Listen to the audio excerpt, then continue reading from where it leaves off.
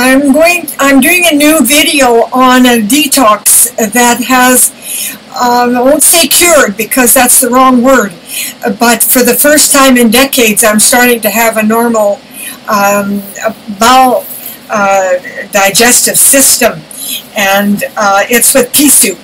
And I'm posting it because a simple pea soup that my girlfriend made for me, I couldn't believe the miracle. It doesn't change my Parkinsonism and the brain damage and the tumor and the nerve damage, but I was unable to function because my digestive system was causing so much pain. I could get on the swings and I could pump, I could climb the hills, and don't forget I'm 82 with a lot of damage. And yes, I'm on okra every day and my brain is perfect, but my body was not functional. The damage in my bowels is just so extensive, it goes back 40 years, and it's actually making a big difference. So I really wanted to share that along with the okra and my research. Do try a pea soup, but keep it simple. Don't use salt.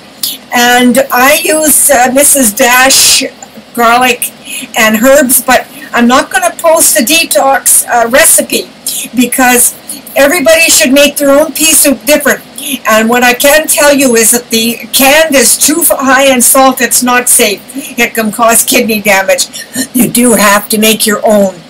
And split peas are available organic. So a little something. That's my last new jacket I just made. I'm so proud of myself.